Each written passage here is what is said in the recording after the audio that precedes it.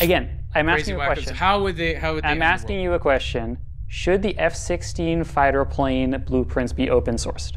AI Risk Super Bowl, Connor versus Beff, highlights and post-game analysis.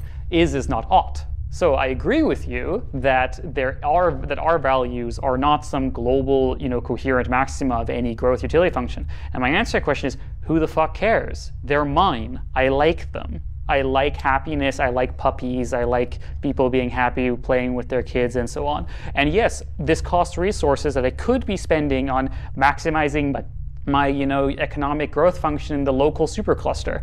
And my answer to that question is, why should I care? What is your opinion on leaded gasoline? Leaded gasoline? Yes. Yeah, I mean, I think that it's good that it was banned. I mean, it was net negative, and I think that it induced a sort of selective pressure on the space of technologies that was for the better, right? Yeah, but it was banned by the government, not by corporate-to-corporate interests or anything like this. Well, I mean, at some point, if you have enough data that people are suing each other for the same cause, right? Like you've caused me brain damage by putting this chemical in your stuff. Then you can kind of crystallize that sort of prior that like this thing tends to happen into legislation. With the lead, I mean, there was many studies like, hey, like this is really bad for humans.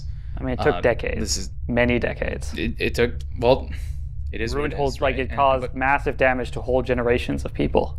Did you catch what Beff just said right there at the end? It is what it is. Decades of lead poisoning.